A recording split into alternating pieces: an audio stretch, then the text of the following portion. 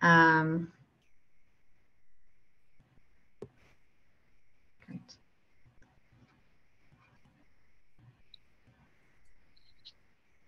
Okay, well, good evening, everyone. I'd like to call the meeting to order.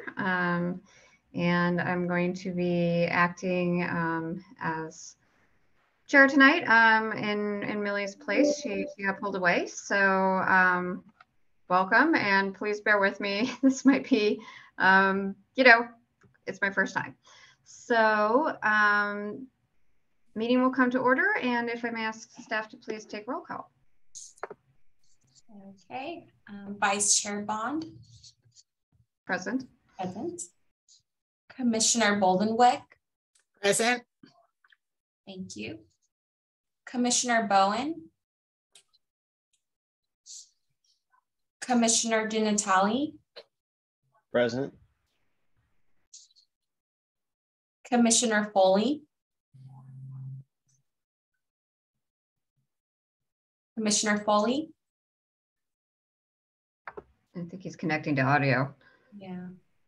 Maybe come back to him in a minute. I'll come back to him. Yeah. Commissioner Luster will be absent today. Here. Commissioner Foley. Here. Okay. Here. Got it. Thank you. Commissioner Maharaj. Present. Commissioner Pomposo. And Commissioner Ramos. Present. Thank you. Commissioner Celaya. Present. Thank you. Okay. Did we record that Commissioner Pomposo is here? No. Yeah, she is. I just think her audio wasn't coming up. Yeah. Okay, so she is present. Thank you. So agenda review, are there any changes to the published agenda? None from staff. Okay. And then are there any, are there any changes to the minutes? And if, well, I guess I'll pause. Are there any changes to the minutes from last time? Okay. And if there are no changes, then we'll let the minutes stand as sent.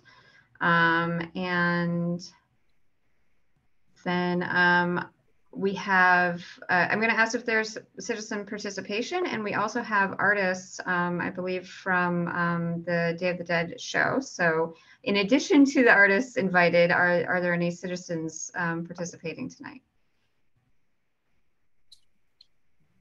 Not that I'm aware of. I don't see any other than the artists, I believe, right, Ursi? Correct. Is there any unfinished business other than what's on the agenda?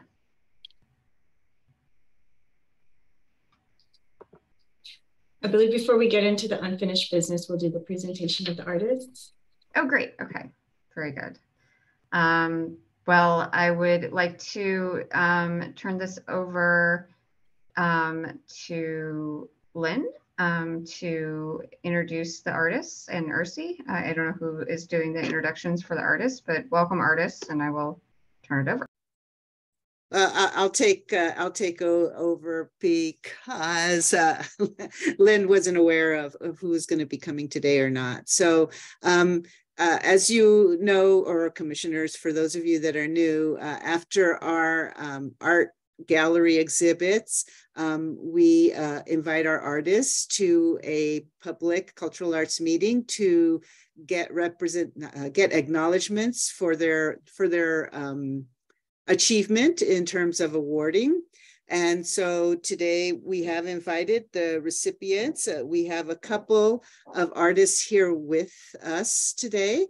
And we also have a little bit of a presentation here, which shows the work of all the artists that were awarded. So some selected works, not every single one of them, but selected works. And so I guess we'll start with the presentation. And I do believe that the first slide, which Angela will move to, is by artist Marlene Kono, who is here today. So her piece was Colores de Corazón, and you see it pictured there. It was a color photograph that received honorable mention in two-dimensional works. And I don't know if, Marlene, if you'd like to say a few words about your artwork, you're certainly free to do so at this time.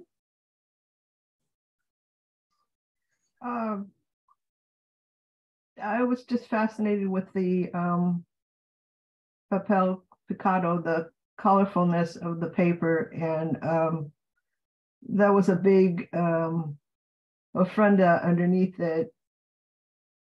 I decided to lie down in order to get that shot.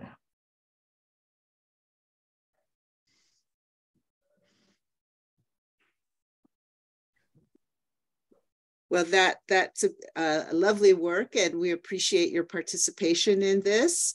So we'll go on to the next slide, which is the Day of the Dead wall quilt. I know this artist was going to try to be with us today, but she is out of town, so she wasn't able to commit with certainty. This was a wall quilt that was done by greenhouse quilter Dalia Grabanas, and it received honorable mention in two-dimensional art. And then following that is a new artist with the commission. This is artist Mateo Fuentes, who also had hoped to be here today, but is obligated, has work obligations, so he wasn't sure he was going to be able to, but he was going to try. At any rate, his piece, Major Tom, received third place in two-dimensional work.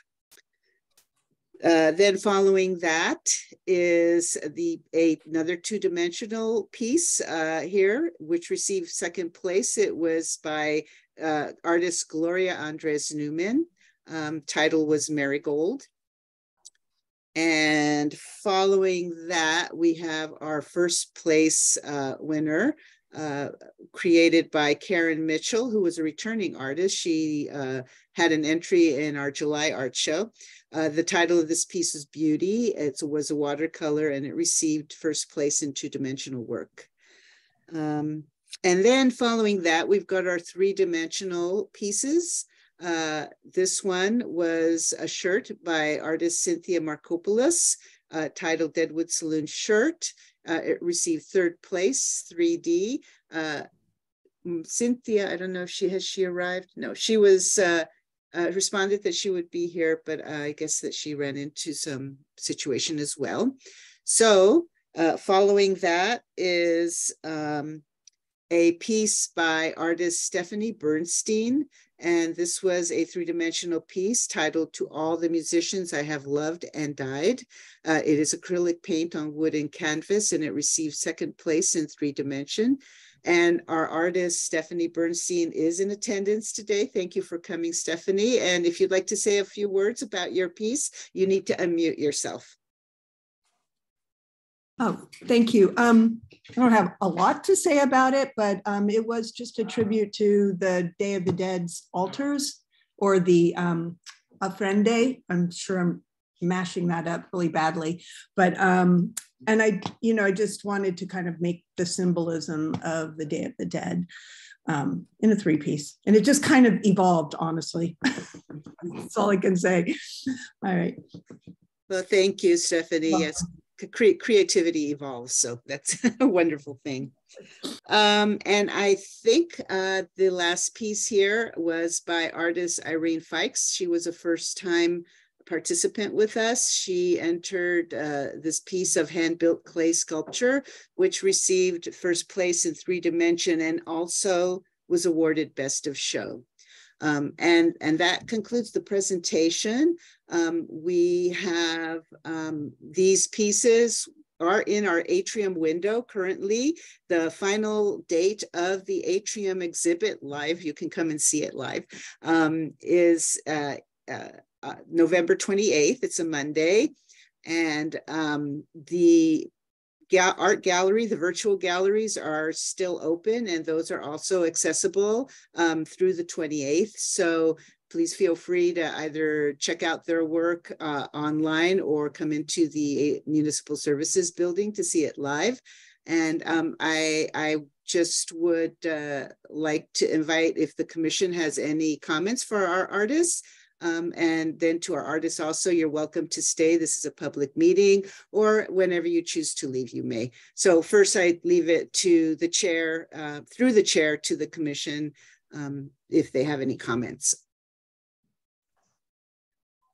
Well, I certainly would like to comment.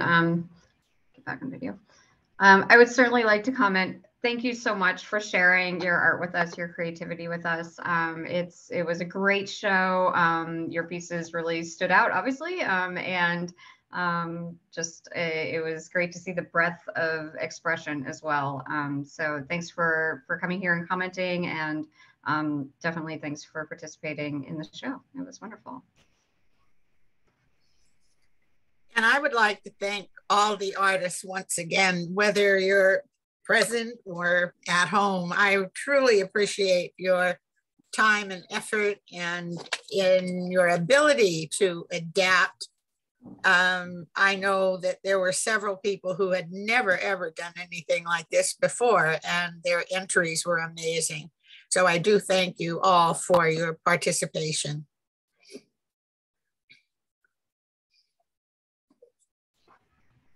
Great. Any other comments? Always forget that mute button. I just want to say thank you to whoever was involved in having this exhibit, because it's a great opportunity for artists to showcase their work.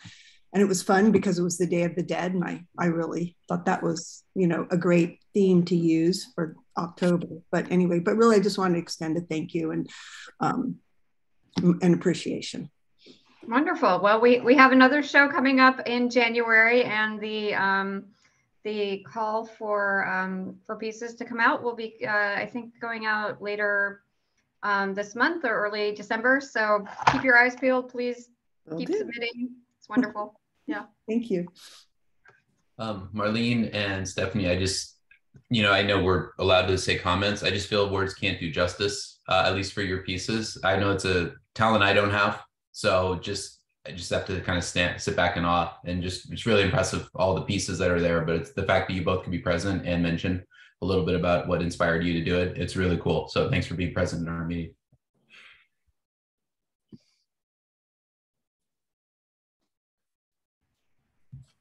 Great. Okay. Well, with that, as Ursi mentioned, you're welcome to stay. We're going to move on to our unfinished business, and I believe, Ursi, that is turning it back over to you for the subcommittee reorganization goals and survey. Yes, thank you, Risha. Yes, so earlier this month, or a couple of weeks ago, the subcommittee participation survey was emailed out to all the commission. So the hope was to get surveys submitted in terms of what commissioners wanted to do for their goals, what subcommittees they wanted to sign up for. It just gives you an opportunity to remain, change, or consider another subcommittee for the participation in 2023. It also allowed our newer commissioners to sign up for a committee or two that they might want to participate in. I want to start by saying that the survey is fluid. It is not the end, last end word of what will happen. The subcommittee member may change their status or subcommittee at any point in time during the year, but this will allow us to organize ourselves, both staff and commission, in preparation for the work that will begin in 2023. Actually, to be honest, the work that will continue through December and then continue into 2023. So just a little bit on what we have to date. We had 5 surveys submitted to date. Members can still submit surveys, and We do understand that perhaps some of you that have not submitted yet are still considering your options, looking at your schedules, forecasting your personal obligations in the year. So we totally understand that. I would say that if you have any questions about the subcommittee, to please feel free to contact us, staff, or the subcommittee chair of the subcommittee that you might have a question on to help guide your decision. Angela, I don't know, did you get the update of the survey to date?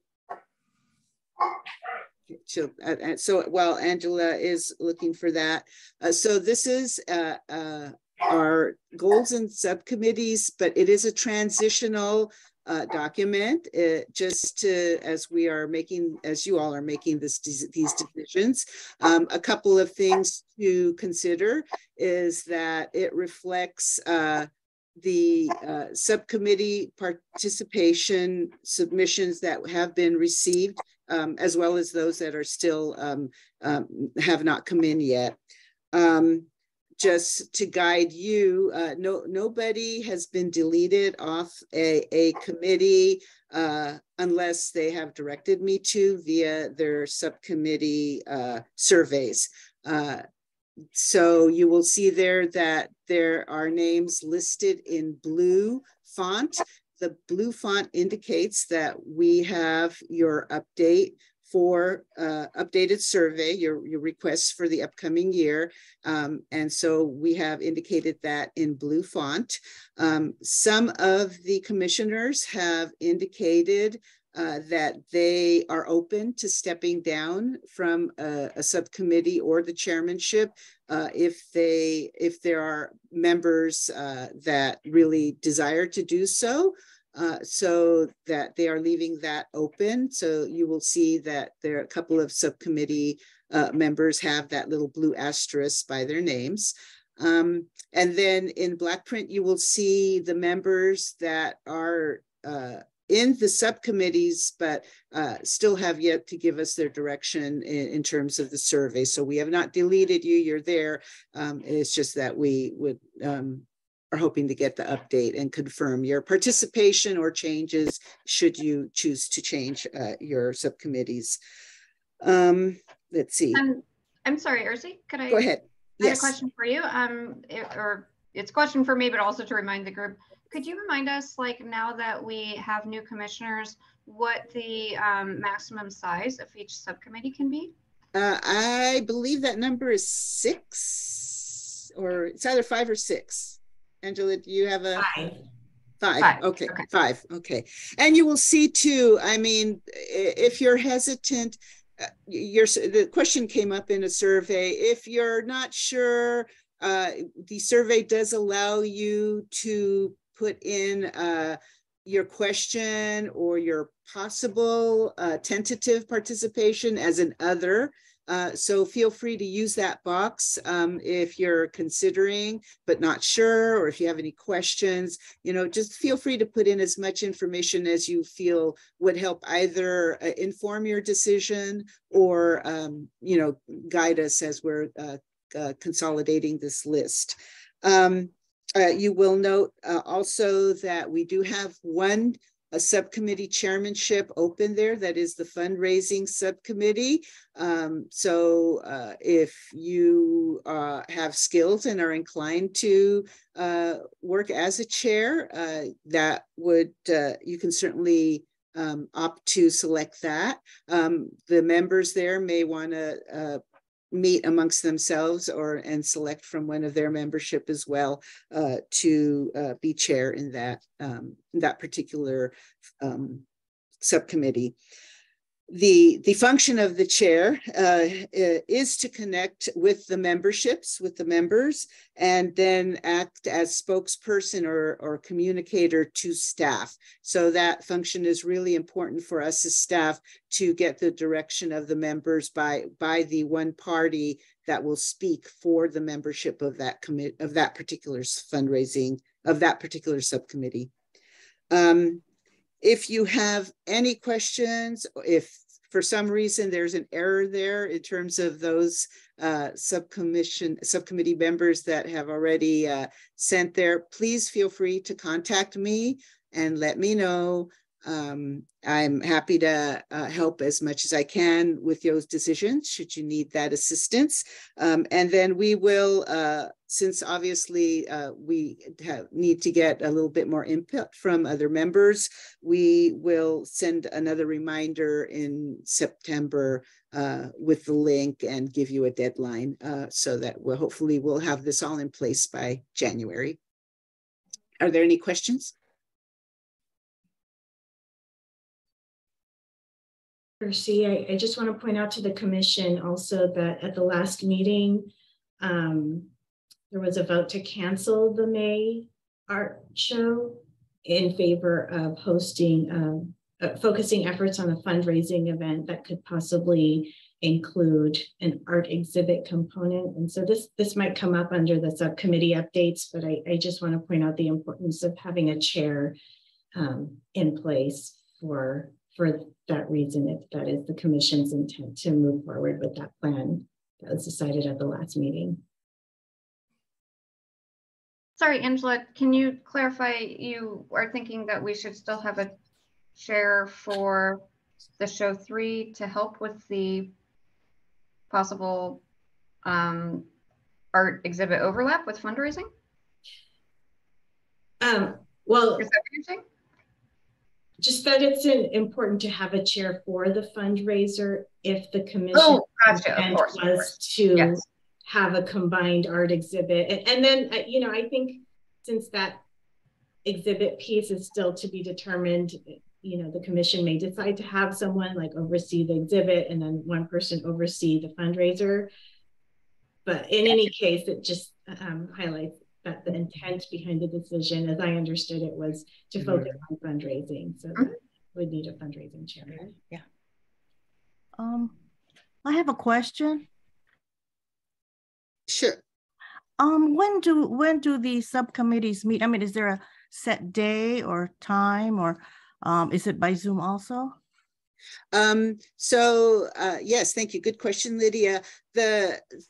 While we were in COVID, yes, we were pretty much all in Zoom, but now that we're beginning to come out and transition out of COVID, really it's up to the subcommittee chair and members when they want to meet and how they want to meet.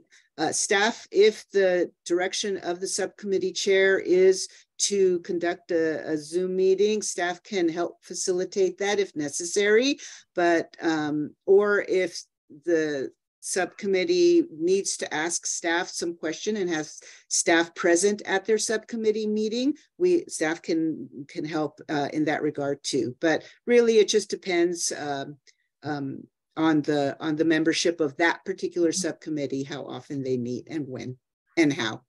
Okay, thanks, Ursi. Ursi, this is Lynn. I submitted the questionnaire and I see my name in black instead of the blue. So I will give you a call tomorrow. I'll look on my computer and see if I can find it. Okay, I can resend you the link too, Lynn. I did not receive it, but maybe it's just some weird computer thing. Yeah, no problem. All right, thank you. And that's all I have. Thank you all. Are there any other questions or comments on this on the subcommittee survey? Okay. Well, I want to say thank you very much, Ursi, for pulling that together and explaining it, and also very nice explanation on the Day of the Dead show. Very nice presentation. So is there, I believe that is all on the agenda for the unfinished business. Is there any other unfinished business not on the agenda?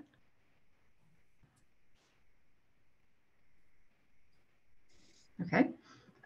So moving on, we have new business and we have the cultural arts funding review with Angela, please. Yes, one moment while I set up my presentation here.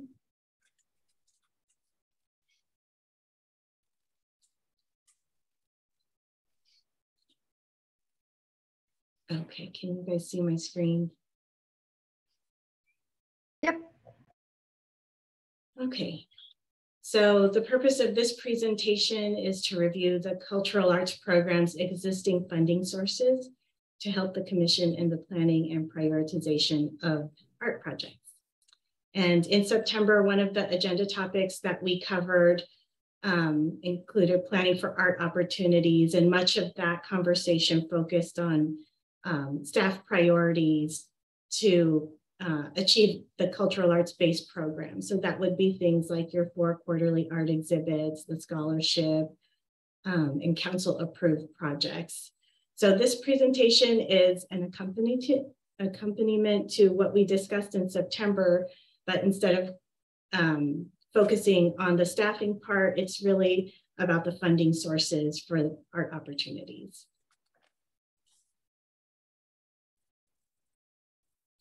So these are the different funding sources that I'll be covering in my presentation. We have a few different ones that we pull from, and starting with the general fund.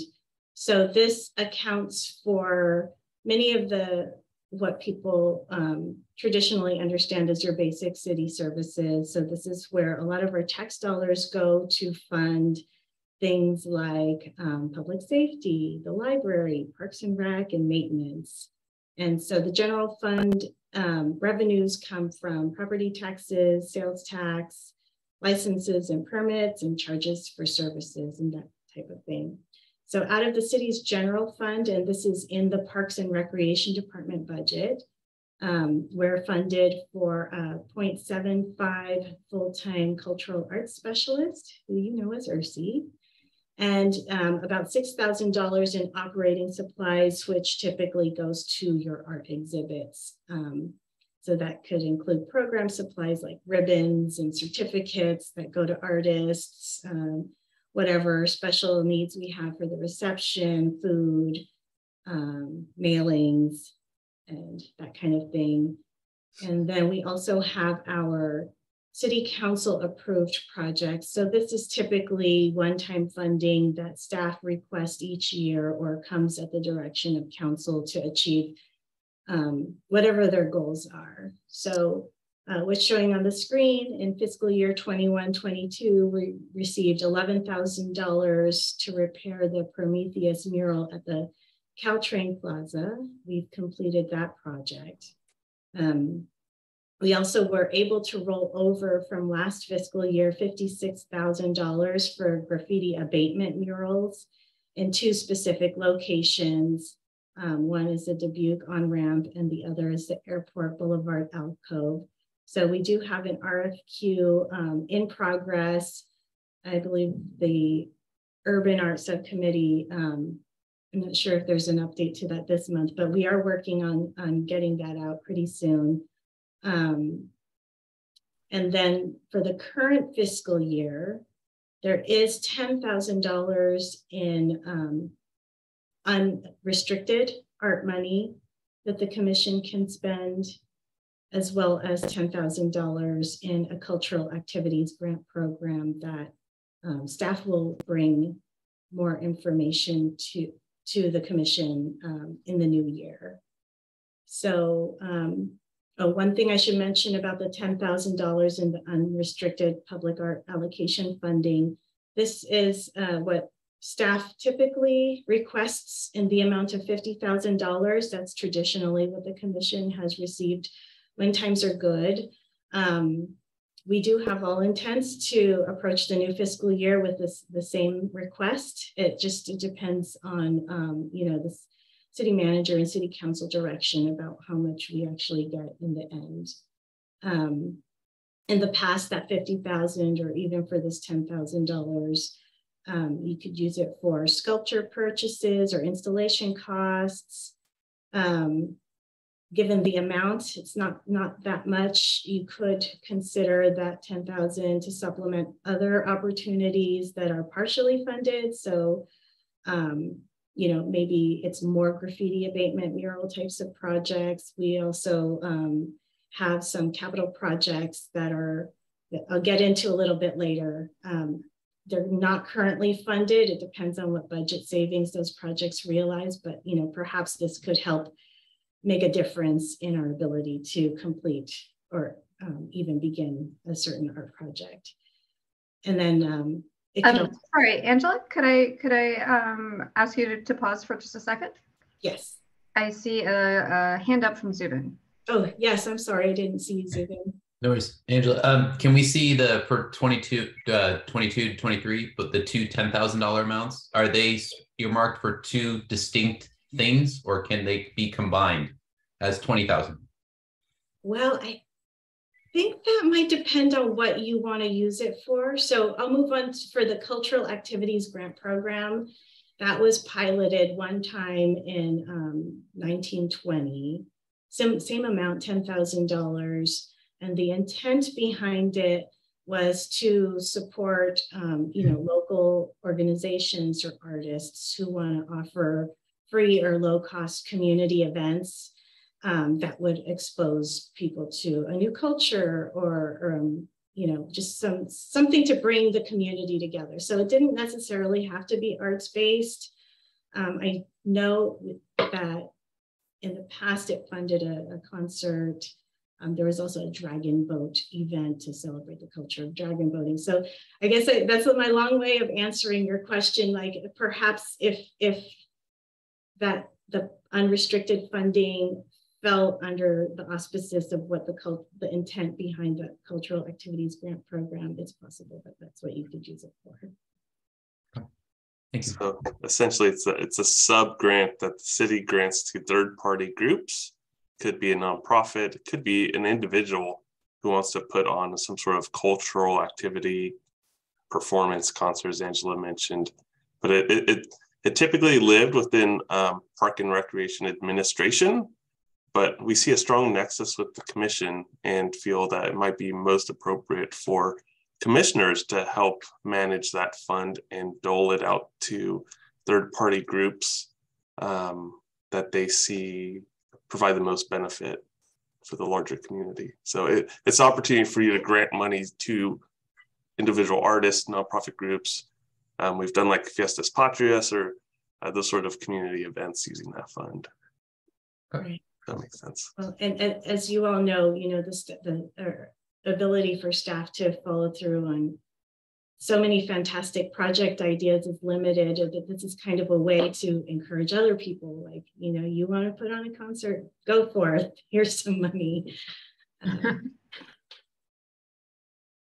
So I think that was all for the general fund. Any other questions before I move on? And we can talk more also at the end.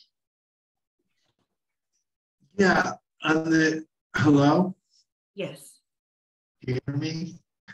Yes. So on the graffiti abatement mural, does that mean just removing the graffiti, or does that mean putting a mural where the graffiti is now? Putting a mural where the graffiti is now, in the hopes that it will eliminate those issues. Or areas that are historically prone to graffiti. Perhaps our public works department is pretty good at responding to these issues and painting them out. But we found, providing opportunities for artists to install these works are a good deterrent rather than sending our crews out there on a weekly basis to paint over, gang graffiti or whatever.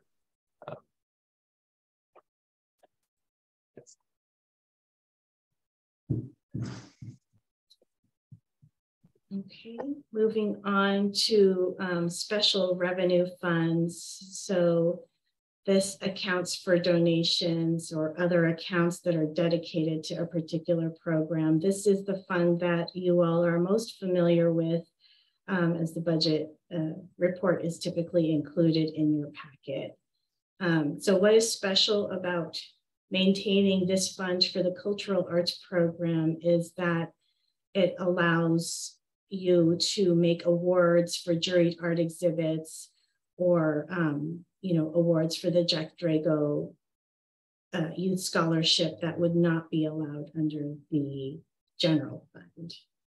So this fund typically has grown largely because of your fundraising efforts.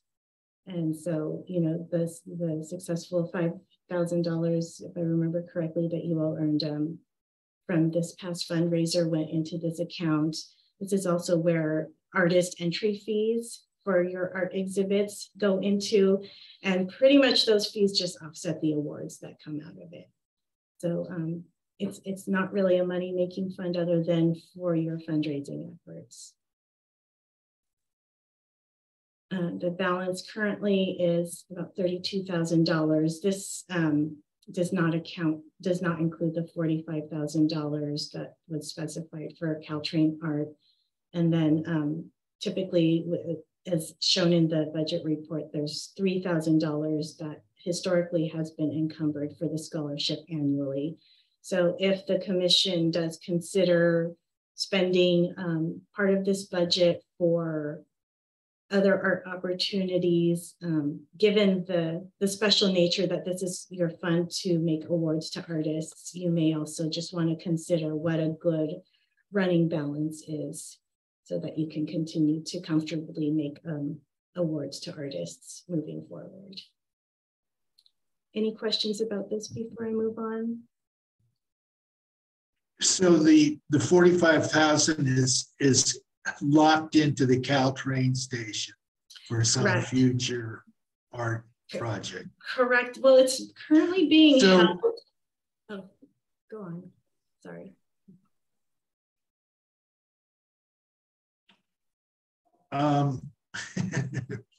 So other funds, as we get it, could also be incorporated into the Caltrain station, or what?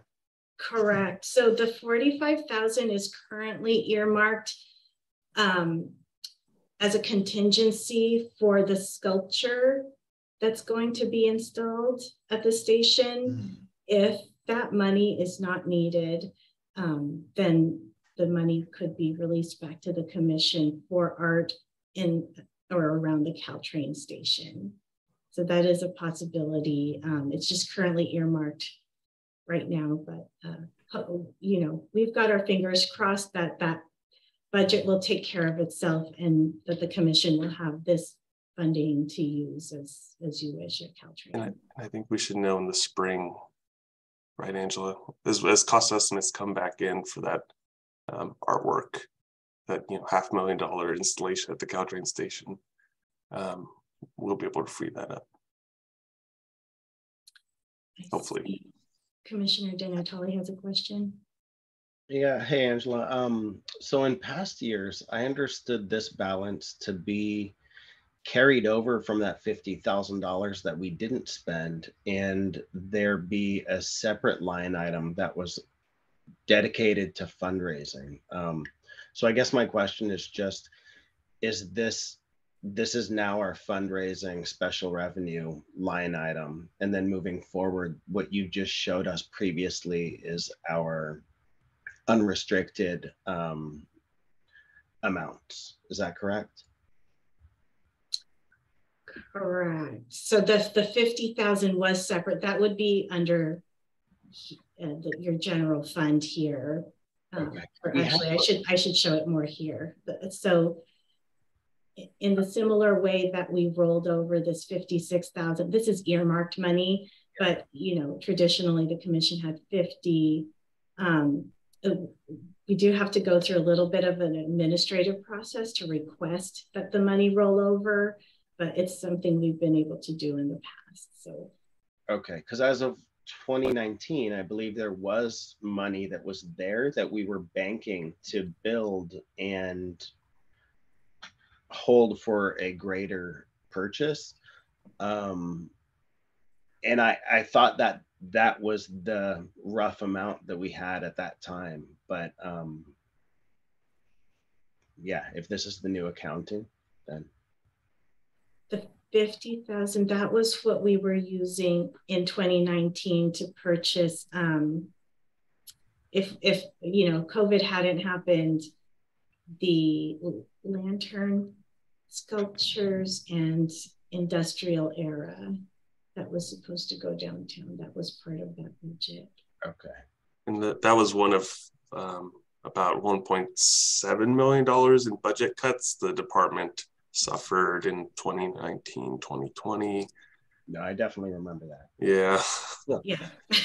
Unfortunately. Okay.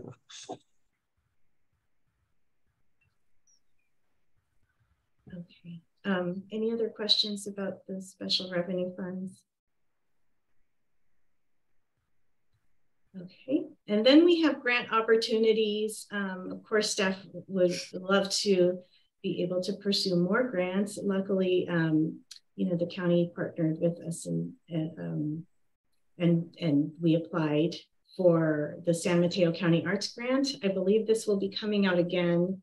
This year we were funded $2,250 and the grant expires in December. So staff, we have since spent down this funding. This is part of the reason why we were able to fund some of the really great entertainment that you saw at the October art exhibit. And this also helped to cover some of the unbudgeted staff costs related to the public art master plan process. So, you know, grant opportunities are always a great way to supplement our funds, but this is what we currently have, and it has since been spent, hopefully more to come in the future. Any questions about the grants? Okay. Angela, I'm sorry, if we could go back 2 slides. 2 slides? Yeah, just on the fundraising side. Yeah, I don't think we need any consensus on this now, but maybe between now and the January meeting, you all want to think about what that running balance is you want to maintain, and if there is an amount you want to free up for art, as Angela mentioned earlier. But I think giving some direction to staff as to what that right number is would be helpful, and that way we can free it up for the subcommittees to start making recommendations as to what they want to do with that amount of money. Whatever we can free up. Say we set aside $10,000 for scholarship and awards, and the balance perhaps can be, you know, put into the public art fund or what have you. It's really at your discretion. So if now isn't the time, can we put that on the agenda then to discuss? Because I definitely think that's an important conversation. Yeah. I think knowing that we could use any of this amount for scholarship certainly is exciting and makes me think differently about this amount of money. So absolutely. Great idea to put it on the agenda. And I was also wondering, Gary, what is the general mechanism that either has worked for you guys historically or that you would recommend for, I mean, we can have a discussion in January, but in terms of making decisions or just giving specific direction as opposed to a conversation, what tends to work for you guys? Yeah, maybe between now and January, we can do a little more analysis on sort of the cash flow and provide some recommendations to you all. Okay, that'd be a great place to start. Thank you. Yeah. Great.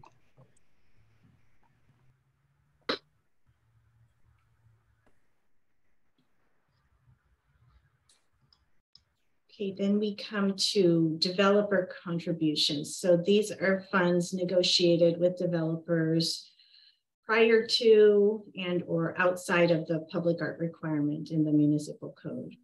So not to be confused with the special revenue fund that we just talked about in our recent audit and diving into more of the budget and working closely with planning, we have discovered $33,000 that was being held in a separate fund that has been designated for public art.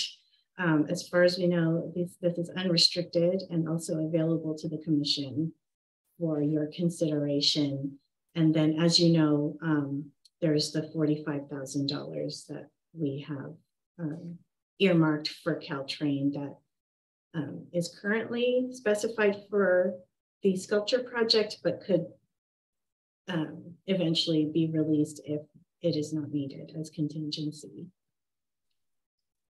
Angela, this $33,000, $33,500 is designated for public art, but has not been part of has never appeared on our budget. Correct. So this is available to us. Correct. In addition to the budgeted money that we have on our budget. Yeah. Correct. It's not to be confused with the amounts are very close. Yeah, I think this amount was Angela, was it? We found it was deposited into a special revenue account, which is basically an interest-bearing account in 2010 or so. And you know, I neither Angela or I were here at that point in time, so maybe Sharon has some historical information of where this came from. But it is still gathering interest, and so started as a $30,000 developer contribution, and so that the $3,500 is from that interest. But it is available and at the commission's discretion to use. Amazing. Let's not worry about where it came from. We'll consider it a gift horse. I have a follow-up question to that, and you may not be able to answer it, but if it's gaining interest, do we know what that rate of interest is so that we know how much we want to take, or how conservative or not conservative we want to be with this amount based on the potential for it to grow more? Well, I think it's a 2010 contribution, so $3,000 over 12 years. Not 10% in 12 years is not very much. Yeah, yeah, it's not exactly knock me over. It's less than 1%, I suppose, right? Yeah. Thank you for doing that math for me. Yeah. So kind of in conclusion, it sounds like there's about $53,000 for general public art available in this coming fiscal year. And do we expect to essentially have that funding replenished, or am I hearing, because this was like, this 33 was or maybe Angela, you're getting to this, like the budget in the following year. So let me know if I should stop my question and just wait until you can get through your presentation. Yeah, if you're talking about like what is the opportunity for the commission to get more general fund money next fiscal year, we try every year. It just depends on what council's priorities are. We're going to go for the $50,000 that's annually been allotted for cultural arts projects, and the budget process is going to begin probably in February. In 2023, so it's on our list already. And I understand the ordinance is going to kick in, although there's a lot of uncertainty about what will be available from it. Yes, I am going to get to that one. Okay. Let's see, is that next? Hey, sorry, Angela, I just have one more question, because the budget sheet that was provided in our packet, are these amounts not yet reflected in those? I couldn't. No, it hasn't really, because the commission has really just kind of owned the donations account, that fund, and you know, whatever's been in the general fund has been managed separately. I mean, I can, now that we have this in this format, I could package it differently. If we can add that to it, just knowing that we're making recommendations of public art, or it would be good to know for this commission what we have in that month. Okay. Yes, I can prepare that in January. Awesome, thank you. It's exciting. Okay. Almost like we got a big sign-on bonus as a commission. Yeah, we felt like that too. Okay, well, and then here's some more big money for you all. So it's still pending the planning process, but We have $500,000 coming down the pike in a development agreement with IQHQ, which is just near the Caltrain station. So on this image here, it's a rough drawing that shows a half-mile radius of the campus. That's what the funds have been specified for. But City Hall is here, if you can see my cursor, and IQHQ is just right next to the Caltrain station. So this money, council is aware of this funding and has expressed interest in using it for an artistic gateway monument downtown on Airport and Grand. But that's something that we as staff are trying to work through, like what does council want to see, so that we can, work with the commission and kind of share with you what council's vision is and how best we can achieve that. What is IQHQ? I don't know. Do you know, Greg? It's a biotech R&D campus developer. So they're building another, it's quite large R&D facility there. Okay. And that was one of the community benefits that was negotiated for a higher floor area ratio, because they're going up higher than what is allowed, I believe, in the zoning code. So they had to make some sort of contribution to the city. And this was one the city council and city manager lobbied them for. Nice. And Angela, were you saying that it was sweet? Were you saying that city council was considering spending all $500,000 on a sign? Not necessarily all of it. So yeah, I think we'd want to do maybe an RFP and similar to the Caltrain station Gotcha. project, and try to get some proposals submitted to the city of what could happen. It doesn't necessarily need to be a traditional gateway sign. The thought was it should be some sort of artistic, I don't know, something to welcome you into the downtown core. And it could be an arch, it could be more of like a totem, it could be more, like an obelisk kind of thing, it could be whatever. And it's really, I think, it'll be this group making that recommendation. Oh, okay. You could spend all of it, you could spend a part of it, and then the rest of it could be spent somewhere else in this zone, or you can dedicate some of it for maintenance as well of existing art. That was also a condition. Okay. But so the vision was something more dramatic than just a sign. Yeah. It sounds like. Cool. Nice. Hey, Greg, I have a question. So this is exciting to me because it's something that we had recommended years ago, and we're told it had never made it to a meeting or a recommendation, but we were told that it wasn't possible because of engineering and because of traffic. And so I guess my question is, will anything be done at that foot of Grand Avenue, or will they be starting the Grand Avenue plan to widen that to help insulate it from traffic, or will that have to be built in as part of the plan cost on this? Do we have an idea?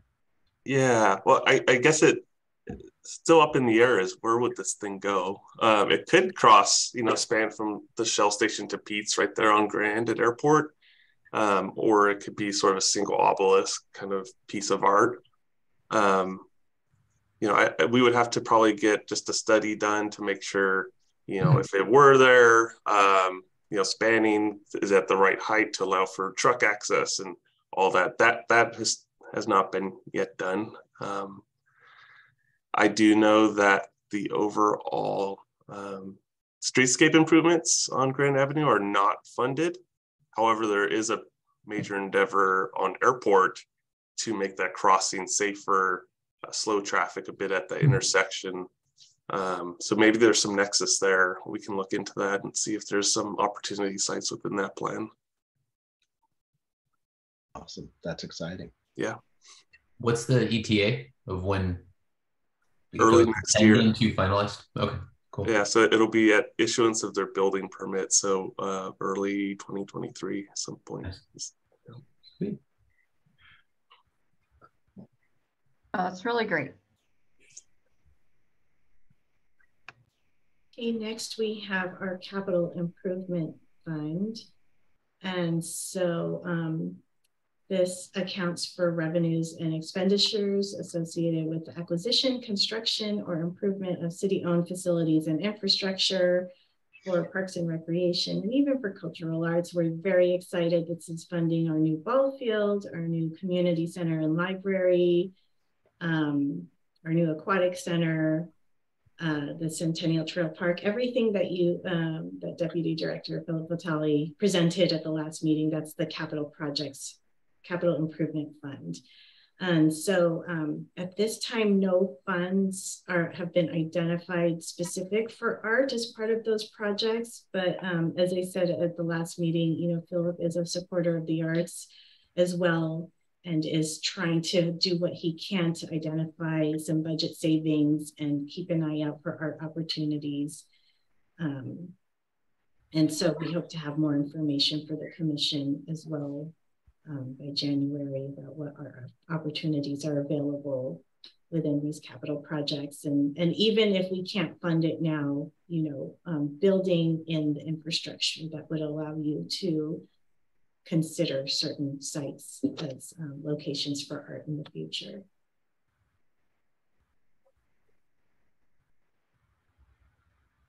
Any questions about this one? Okay.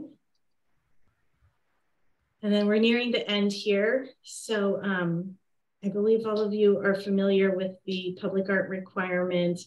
And so basically for non-residential development projects, developers can either make contributions, so they're essentially paying a fee of 0.5% of construction costs into the public art fund, or they can choose to spend 1% of construction cost for acquisition and installation of public art on their development site.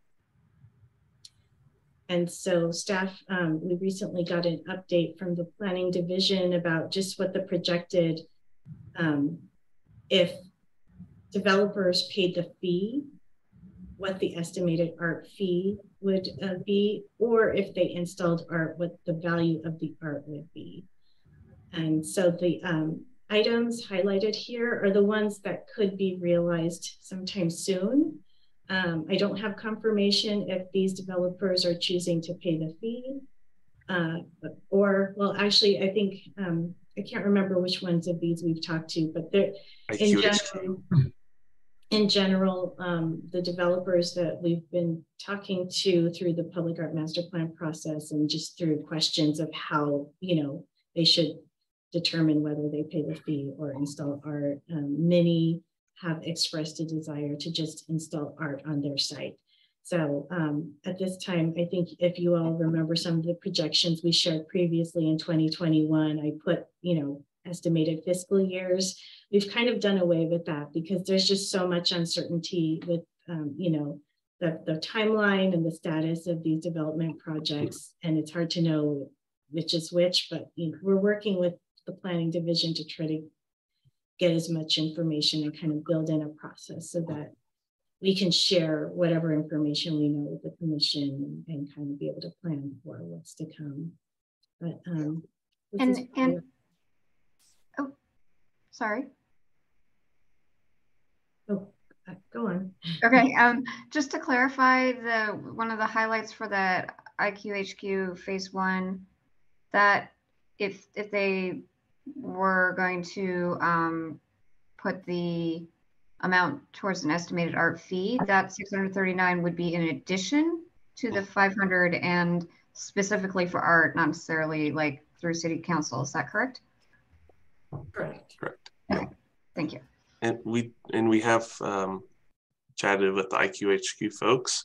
I think it's almost certain that they will provide art on site. And same with the phase 3, that last line there, the 2.7 million. They're most likely doing an on-site installation. But the great thing is, you know, at the end of the day, we're still going to have between $22 and $45 million in valuation of public art that we can count towards our public art inventory in South San Francisco, which is still amazing. Yeah, that is incredible. And now I understand seeing these numbers again, or at least in this particular format, that we are thinking about, you know, and this will flow very nicely into the subcommittee update, but we're thinking about how to have the right incentives and thoughtfully address what to do with this kind of money, because it is significant.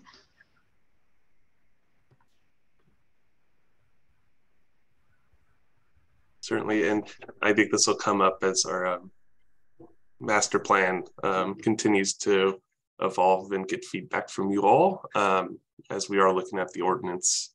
And there may be some recommendations you all have on the art fee and splitting it. And certainly we've heard from you all applying it for residential developments, maybe a recommendation of the commission. So we will welcome that feedback when the time is right. Great. All right, and then last slide. So I think Greg might have mentioned it earlier, but just one final point to keep in mind as you may be considering, you know, great ideas for how to pursue or how to spend this money, is that the city currently does not have a discrete budget to cover the maintenance of art. So historically, any artwork needing maintenance would be covered by a special budget request, like it was for the restoration of the Prometheus mural, or it's been spent from the city's maintenance budget as funds are available. So that hasn't been ideal because there are so many competing needs in the maintenance world, with health and safety being a priority. The commission may know, you know, like the windswept repair has taken a little while.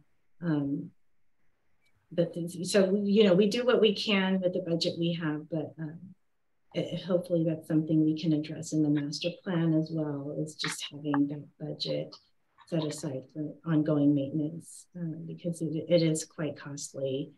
And so in summary, the commission's total discretionary budget at this time is roughly $43,500. And I calculated that based on the $10,000 you have in the general fund, plus the $33,500 that was, you know, we recently discovered in developer contributions.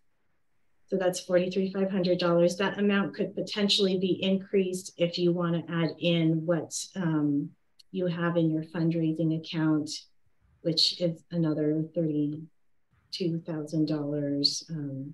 And as has been requested, we can put that on a future agenda to kind of talk about what the commission sees as a safe running balance to keep in that account so that you can continue to grant scholarships. So that is the end of my presentation. This isn't an action item. We just wanted to share it for your information, but open it to discussion if anyone has anything else to add. Really appreciate that, Angela. Thank you for walking through that with us. And it brought up, you know, that we want to, yeah, use that information, digest it, and talk some more in January about it. I actually had two points I wanted to bring up real quick. I feel like just with that presentation, I feel like, wow, we walked into 30,000, 33, 35,000, and then potential 500,000 for the obelisk near Grand Caltrain. And then again, we'll find out, but potentially 22 to 45 million potential realized gains as well. Like, that's phenomenal. Like, I don't know, I just feel we're all kind of a little even keel on stuff, and I'm just, I know everyone expresses it differently, but I'm just like, wow. Like, I don't know if that was all surprising, but that's kind of one thing, like, my eyes just got bigger seeing all that potential that's there. So like, that's pretty fucking amazing. I have a similar reflection. However, I mean, I think prior to this meeting, at least I was under the impression that we had about $30,000. So seeing that public art fund after was a bit reassuring that, okay, well, at least we still have about that much. The other programs, most definitely. I think while it's fresh on my mind, I do want to just express that with seeing what we saw, I strongly feel our cultural arts fund should not be used for public art, and our public art fund should be used for public art. And so I know we talked about maybe being open to changing that. It's all public money, but the cultural arts fund should definitely be more community based to what our cultural arts programs fund. And yeah, so seeing those line items of these other pieces with these budgets that we see monthly, I think will help kind of clarify that month to month.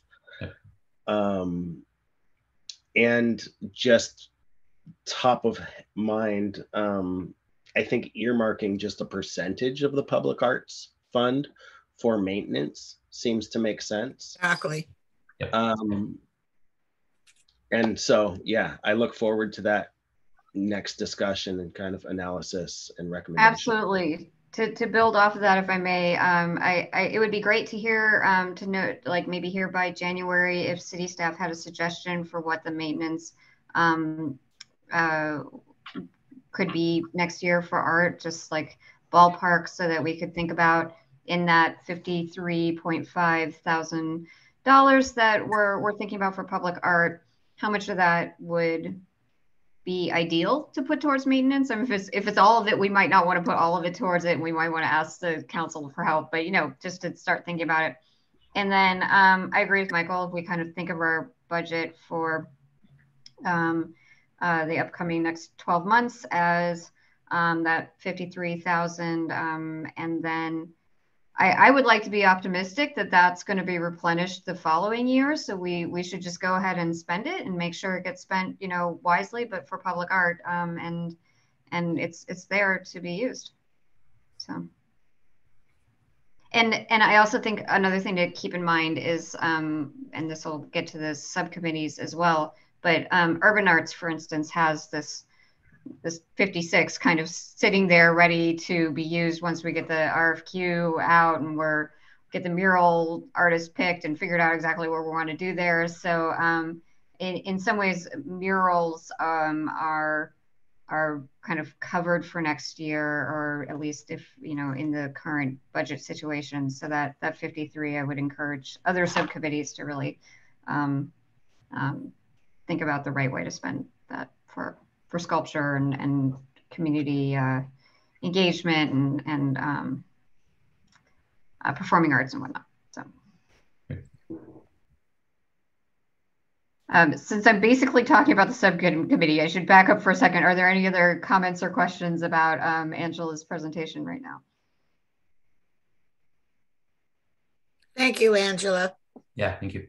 Yeah, thank you very much.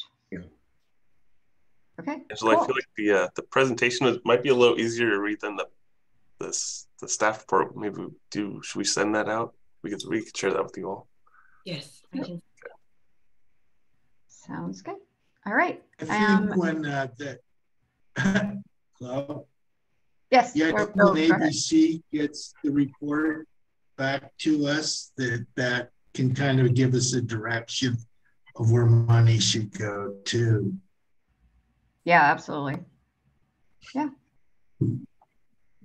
You read my mind, because that was going to be the first thing out of my mouth for what I believe to be the next agenda item. It is. Go ahead, Michael. Okay. So yes, that's exactly why we have a public art master plan underway. So this is fantastic. Good work is happening. The update on this is that between now and December 6th, the community engagement piece will end. And really it's between now and the end of November. But within this time, we're the public art master plan consultants. Will be conducting focus groups of 3 virtual focus groups, one with educators, one with artists, and one virtual community meeting. The educators group is on November 28th at 5:30 p.m. The virtual artist focus group is on November 28th at 7 p.m. And the community meeting is on November 29th at 6 p.m. Following that will be small group meetings with commissioners, December 5th and 6th. Keep that in mind, just with your schedule, that staff or consultants may be reaching out if they indeed are able to put these together, which would be intended to be in-person meetings. And I see Ursi has her hand up, so she probably has something to correct me on. Yeah, no corrections actually to embellish that particular comment. Karen will be contacting you via email with some options for signing up for those in-person meetings. There'll be 3 of them. One on Monday, December 5th between 12:30 and 1:30. One on Monday, December 5th between 6 and 7, and one on Tuesday, December 6th between 6 and 7. And so what we're looking for, they're intended to be live in-person, small groups of commissioner meetings. So we're going to be reaching out to all of you to give us your availability for one of those 3 dates. And again, as I said, you'll probably be getting something in the next couple of days from Karen. Well, no, tomorrow's Friday. Tomorrow from Karen related to getting those decisions by the commission at large. That's all. That's all I want to say. Thank you, Michael. Awesome. No, thank you. That's great. The 2 that haven't been scheduled yet, they're still working on dates, is the Unified School District in South City and the city attorney. So those will be scheduled as well. So the outreach that's planned is a public art master plan focused newsletter that'll go out. It was anticipated to roughly go out within this next week. And then social media posts to push the survey and community meeting, with a reminder that the survey closes November 30th. So feel free to amplify that to anyone and everyone that you know.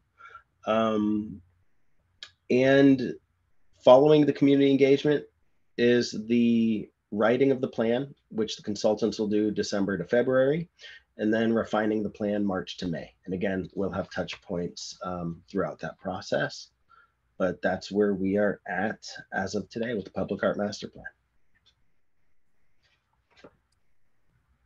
Any questions? Okay, back to you, Risha. Well, I'm actually going to kick it over to, I think, you and Lynn, and Lynn, your sculpture committee, right? I heard a rumor that we're going to see a little presentation or something. Well, the subcommittee has 2 items that I would like us to go over. First of all, the relocation of Windswept. We have been given permission, or have been asked, that the Windswept be located, when it's repaired, on the grounds of the new building, the library recreation building. The Windswept apparently has, or the artist has apparently okayed a welder, an artisan welder, who can repair the piece and have it ready for installation. And very fortunately for us, through grants and some of these other things that Ursi and Aaron seem to know all about, and Angela, the installation and the repair of the piece will not cost us anything. So that is a definite plus, and I'm delighted that it's going to go in the garden at the new building, because I think that will be an ideal place for it. Are there any questions? No, but that sounds great. Yeah, I'm thrilled to death. I think it's marvelous. And the second thing is the sculpture that the modern industrial piece that we have a presentation for you, thanks to Michael. However, since the presentation was originally planned, we've had news about engineering problems with its location. So I'll let Michael go with that. And Michael, will you handle the presentation and the questions? Sure. Angela, do you have that available to share on screen by chance? If not, I could share my screen, but. Yes, I have it here. Awesome. Thank you. So we could go down to slides. Yeah. So here are pictures of the original piece as proposed back in 2019. We wanted to bring this back to the commission because it's largely a new commission. So pretty much everybody probably is not familiar with this piece other than Lynn, Peter, and myself. But this was the piece that was approved in 2019. It was the piece that was approved, you'll see, is actually the photograph on the left, the leftmost photograph. And at the time, this piece cost $4,500. That didn't include the installation and delivery. This got approved by council, and then the budget got frozen due to COVID and eventually went away. So what led us to recommending this in the first place was that the artist's design, we felt, really reflected South San Francisco's industrial history. It reflected the steel production used for the Golden Gate Bridge and the World War II ships. It reflected the pottery and brick production, and kind of had a nod to DNA sequencing, and the artist believes has a feeling of an abacus. So, so with all those, we originally made the recommendation. And so as time passed, you know, we knew we wanted to revisit this. We talked about revisiting it. And so with the opportunities at the Library Parks and Rec building, and knowing that, you know, art hasn't really been considered yet for that space, but knowing that we're kind of in that time period right now where art would, we might even be a little late in the game, but art would be included in those grounds. We wanted to see how this could be incorporated and if it could be incorporated. So that brings us to the next slide, where we reached out for a proposal. The updated proposal that he brought back to us, you all had in your packet. It's a proposal that included two pieces, two different but complementary pieces. The 7-foot sculpture is $8,500. That now includes travel and installation. And the 9-foot sculpture is at a cost of $12,500. So the 9-foot sculpture, the 7-foot sculpture, is roughly 200 pounds, and would be, these would both be commissions. They'd be new pieces designed specifically for South San Francisco, taking into account any feedback that we might have on this particular design. But what you see now on this slide is the image on the left is the rendering of the 9-foot piece, roughly 300 pounds. The photo right beside it is just a photographic representation of what would be similar to the 7-foot piece, roughly 200 pounds. So with these, we really thought that the location, and talked to the artist about this location, which is no longer viable, which is the path that you see on the bottom of our screen, that leads up to the 2nd floor entrance of the Library Parks and Rec from El Camino Real. Our thinking with that was it really invoked creativity, the history of South San Francisco, the innovation and industrial nature, and art. I mean, what people have the ability to do when they go to the new Library Parks and Rec building. So I'm still disappointed that art can't be in that space for that reason. However, as a backup location, actually the city will be providing us with a list of possible locations for the grounds. And our initial thought is the potential pathway that is north of the building, that will be really at the end of Arroyo, going down around the building to the parking lot side. But that's all to be determined. And I think really we just wanted to share this with the commission, get any feedback, ideas, again, because it's largely a new commission, and you know, it is a new opportunity as opposed to the one that we had previously put through. Any initial thoughts or questions? Yeah, no, that, I mean, it's really cool that this has been so vetted and very thoughtful.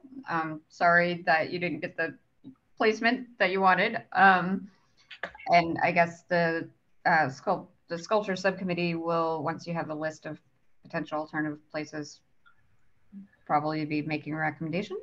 Thank you. Yeah, that was the piece of my presentation I forgot, which is city staff is going to give us a list of those locations. We're going to meet and hopefully determine the location by January's meeting so that we can make a recommendation at that time.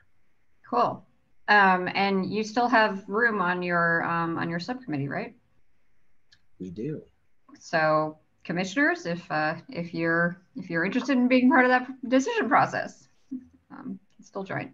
And I guess the other thing is just like we were just talking about budget. You've proposed a budget of 21,000 for this. Was some of that already set aside from the 2019 approval, or was that going to come out of our 53? So that's going to come out of, if we were to accept this and push it toward a recommendation, then it would, I believe, come out of the 33,587 public art based on the presentation we just previously saw. Gotcha. Yeah. City staff, could you confirm that? Yes, that could be one consideration for how the commission would fund this. Or you could split it between them, the general fund amount of $10,000. Mm-hmm. And I just want to explain, I'm so sorry that site did not work. I spoke with Jake Gilchrist, the director of capital projects, who's managing this project. And it doesn't look like it, but beneath that walkway is actually, it's basically a living roof.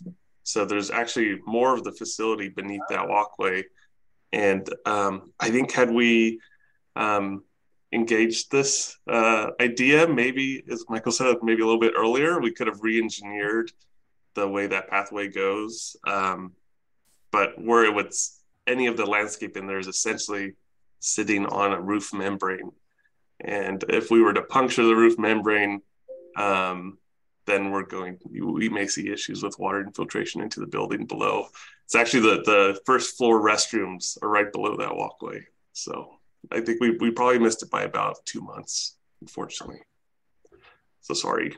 No, it's fair. Yeah. Well, we're looking forward to receiving that list. I presume that the list will be coming from the builder and will be sent to you. And if it would be possible, I think the subcommittee would appreciate it if you could notify us as soon as possible. We'd really like to get a meeting going so that we can get this. This has been long overdue, and I'd like to see it accomplished. I know it won't get finished this year, but maybe sometime very early next year. Certainly. And you know, I was just thinking, once we have that list, if the subcommittee would like to actually go out in the field and, you know, get a sense of the place and where might be some good locations to put the artwork, I would be happy to take you all. The flat work is starting. Retaining walls are starting to go up in the park, and so are some of the unit pavers that are kind of in this really cool gradient mosaic. It's looking really cool out there. So we may have to do some site tours soon with the whole group too. Wonderful. Awesome. Thank you, Michael. Yeah, thank you. And that's it for us. Thank you. All right. Any other questions for the sculpture? Go ahead, Angela, sorry. Before we move on, I just wanted to clarify, Lynn, it sounds like the subcommittee is recommending that Windswept be relocated to what we're calling as the native garden. Do we need a vote for that, Angela? Yeah, I just would like to formalize it, and I can share my screen here. I don't anticipate any problems, but these are recommendations we make to council, and you know, so just when we run it through, I'd like to have the recommendation on the record as approved by the commission. Well, I would move that we recommend to council that this be located wherever the garden place is that has been submitted to us by the people who are engineering the grounds. I'm gonna second that, and I just want to draw people's attention to those notes. It seems like a very good logic for the relocation. So I second the motion. Okay, Karen, can we get a roll call vote, please? Yes, we'll do. Okay, Commissioner Boldenwick. Yes.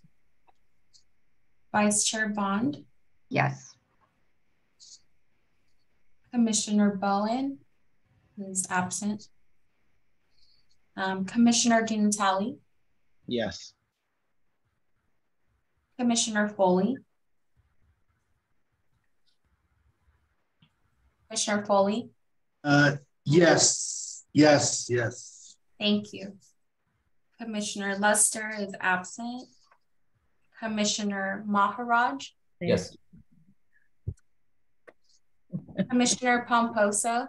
Yes. Thank you. Commissioner Ramos. Yes. And Commissioner Zelaya. Yes. Thank you.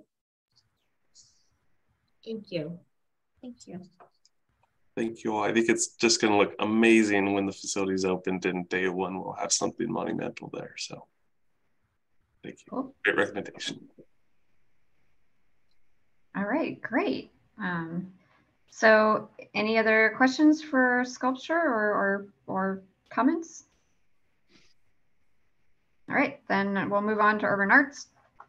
I'll give a very brief report on that. So as you saw in Angela's slides earlier, we have an RFQ being drafted. I think we're in second or third draft. And that is to establish a list of mural artists, and that will then flow into the process of picking proposals, mural, and sending those proposals to a good list of mural artists for instance, I should say 2D wall art artists for the graffiti abatement projects and beyond. So that's one of the updates. The other update is that we had a small have a small utility box art refresh.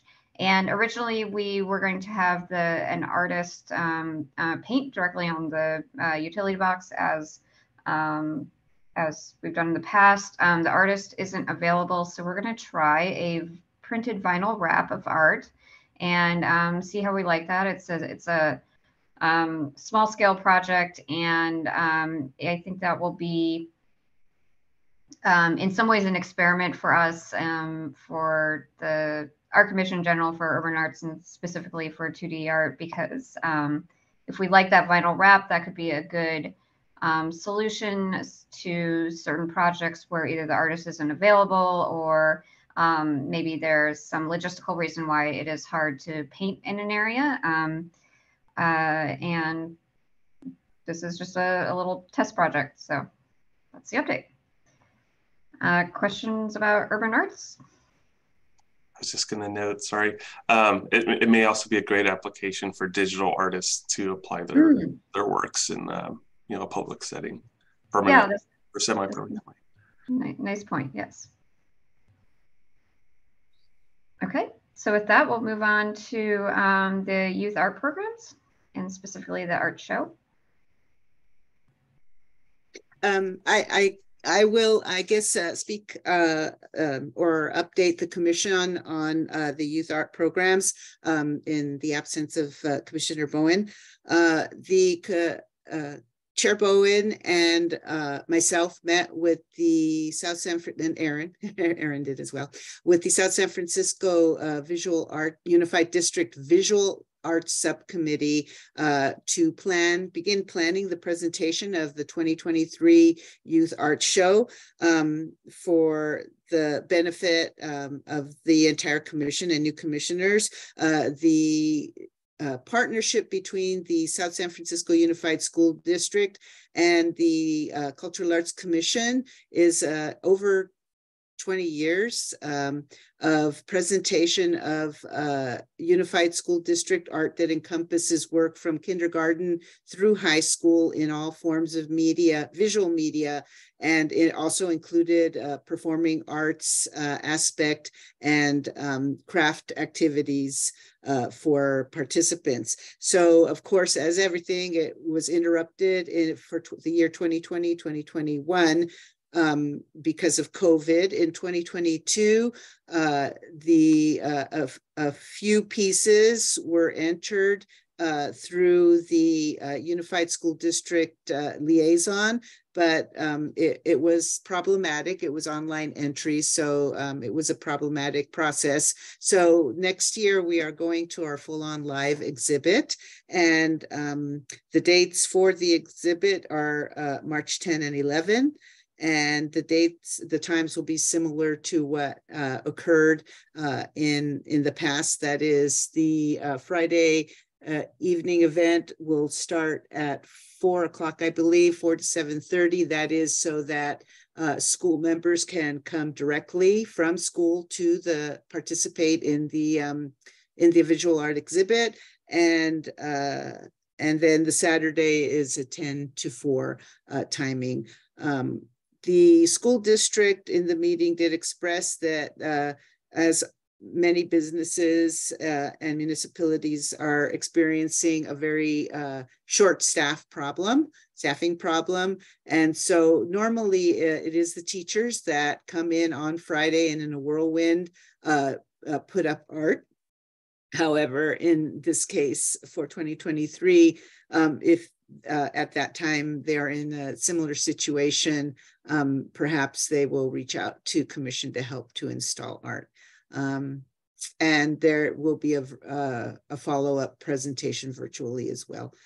That's all I have at this time. A few more meetings are planned prior to the event. Are there any questions?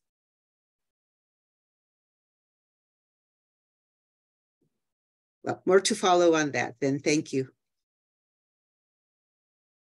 Okay, great. Thank you, Ursi. So the next subcommittee is fundraising, and I believe this is the one that we need a new chair for this. Do we have somebody to give an update? I'll give an update, but to my knowledge, we haven't met yet.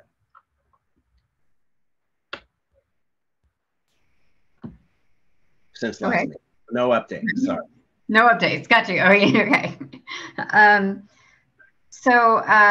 Yeah, definitely want to encourage new commissioners to join all the commissions, subcommittees, that have room, and the fundraiser in particular. And I think, as mentioned, perhaps the fundraising subcommittee will be voting for their chairperson at their next meeting.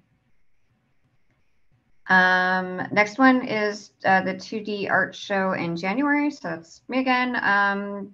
Essentially, as I mentioned earlier, the call for art is going to be going out hopefully by the end of this month or early in December. And that'll just describe that it's for 2D art and that we have a theme. And even though I suggested the theme, I have forgotten it. Ursi, will you please remind us? Yes, the theme is abundance. So I'm developing the flyer right now, but that will kind of be encompassing, and it is two-dimensional art in all media, photography, painting, graphic, and etc. Computer. Perfect. And one more note on that, Ursi sent out a docent list. We'll be doing reminders. Please sign up to help put up art, meet artists, greet artists, and bring in their art. Put it up. It was really fun putting up the Day of the Dead show. So and very rewarding to also greet the public as a docent in the art show. So please sign up.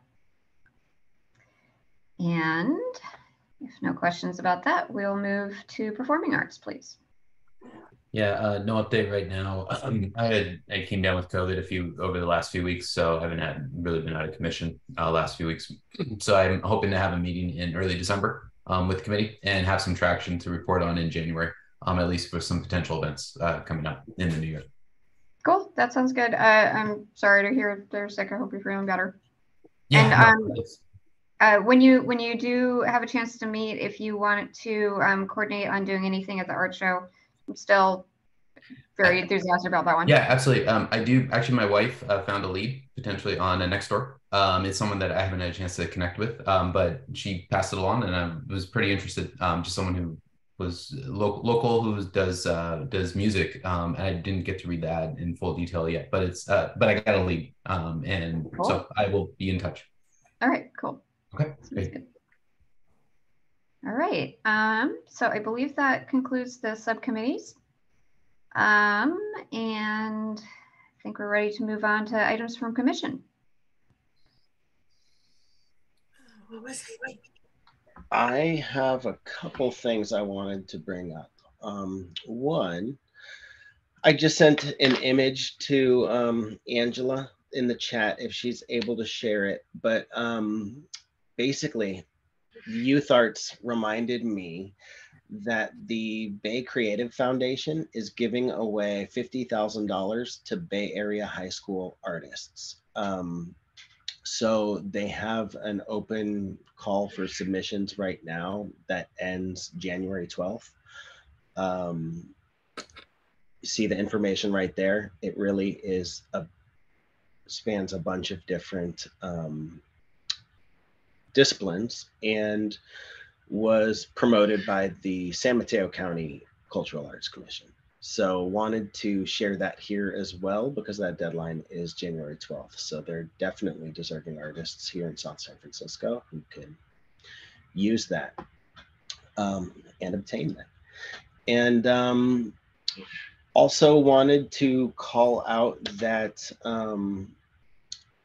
in the final Orange Park master plan, I saw that the art studios were, there is a designated space for art or maker studios in that plan. That means there's no guarantee, but that means that the feedback that we have given as commission made a difference, because I know that there were times during that process where that wasn't the case. So Greg might have more about that, but I just wanted to thank everyone at the city and Parks and Rec for working to make that part of the Orange Park plan. Thank you. Yeah, awesome. Good call out, Michael. Yeah.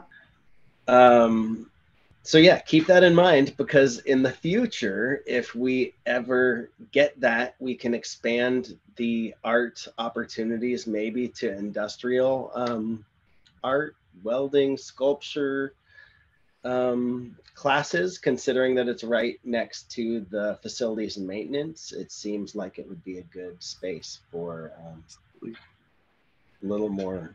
Yeah, and actually, what we're hoping to put in that, there's a maintenance yard adjacent to it, but part of our hope there is to put a staff-run nursery, like for growing plants, and so that may be it. I know, Michael, that's another one of your passions, but maybe there's some nexus there in terms of the arts and the natural resources. But we could weld garden art. I don't know how, but I'm willing to learn. That's awesome. We know who to call. Yeah. Thank you. The last thing, sorry I have so many things this time, but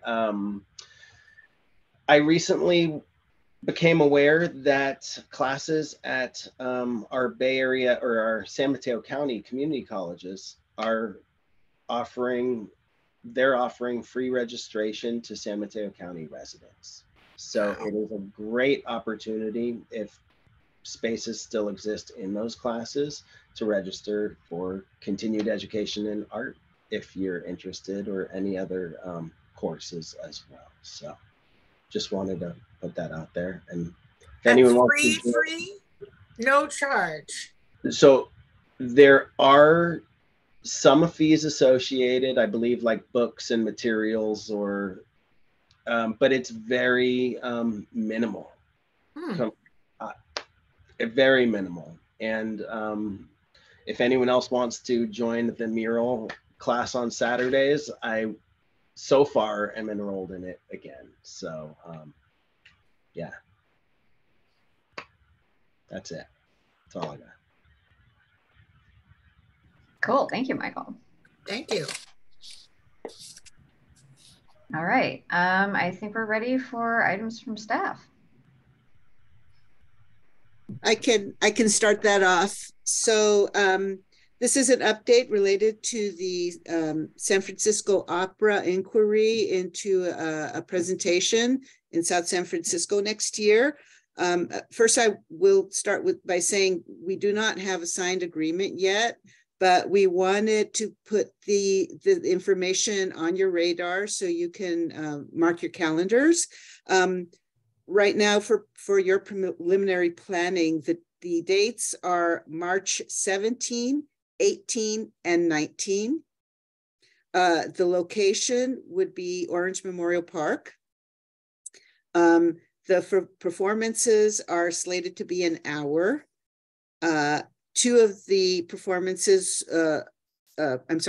Two sunset performances would occur or are planned for the 17th and the 18th, and one matinee for the 19th. Again, this is not yet a done deal, but it's looking optimistic. So hopefully it'll go through, and just put those dates on your calendar. Exciting. Wonderful. And then my second, it relates to upcoming events. For coming back again, yay, post-COVID, is the South San Francisco Civic Ballet's performance of the Nutcracker. This is a major production put on by the South San Francisco Civic Ballet, which is supported under the auspices of the Art, Parks, and Recreation Department. It is returning again, finally, post-COVID. This year, we expect over 50 performers, both youth, children, representing 31 dance classes within the department, and feature primarily children, but also some adults performing in this classic holiday performance. The performance will be Saturday, December 17th. There will be 2 shows. And Sunday, December 18th, there will be 1 matinee. The location is in South San Francisco High School Auditorium, and ticket sales will begin November 28th.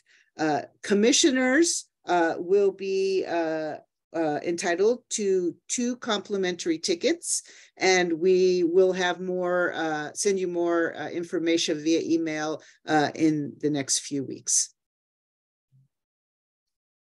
And I have seen it, and literally I was truly impressed. I had no idea that we put on a production that was it was totally awesome. I was amazed. So if you haven't seen the production, take advantage of those tickets because it's really worth it. Our the ballet coordinator, Maria Spremich, who has put this production on, puts on something as near to professional as is possible, including sets and costuming and everything that one might expect in a Nutcracker. And she actually in the past has also on occasion participated with her civic ballet in our youth art programs or partnered events with the school district. So it is really great, and you don't have to travel to the city and pay city prices. And you will be supporting our artistic dancers here in South City. That's lovely.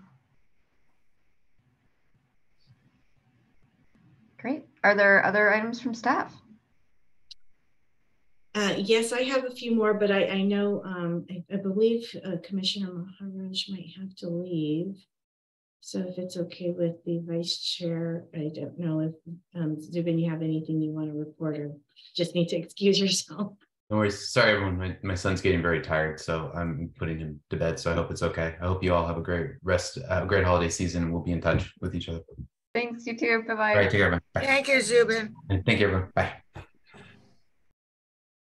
I'll just carry on with some of our other events and also RSVPs that Karen has been collecting for us. But if you guys can join us and haven't RSVP'd yet, you're still welcome to drop into the Thanksgiving Fun Run this Saturday. The race starts at 9 a.m. sharp. So it's better if you arrive about 15 minutes early just to get situated on time, get your racing bib on. If you know in advance, you know, I guess by tomorrow that you want to come, just shoot me and Ursi an email and we'll try to get you set up ahead of time. Otherwise, you can just show up. Your participation in the event is your fee is waived as a commissioner. It's a lot of fun. I like it. It's a short community event. And Ursi and I will be there, so you can walk with us if you don't want to run. And then we also have our Santa Comes to Town event on Sunday, December 4th from 11 to 3. That's a free community event in which we partner with the Kiwanis Club for families to come and take pictures with Santa and have some hot cocoa provided for free.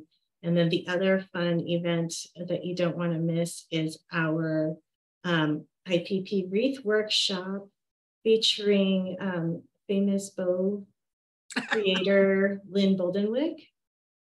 And so I believe that information is also in your email. That's on Saturday, December 3rd.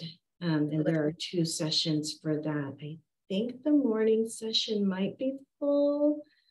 But, just let us know what you're interested in and we can see what we can do to fit you in.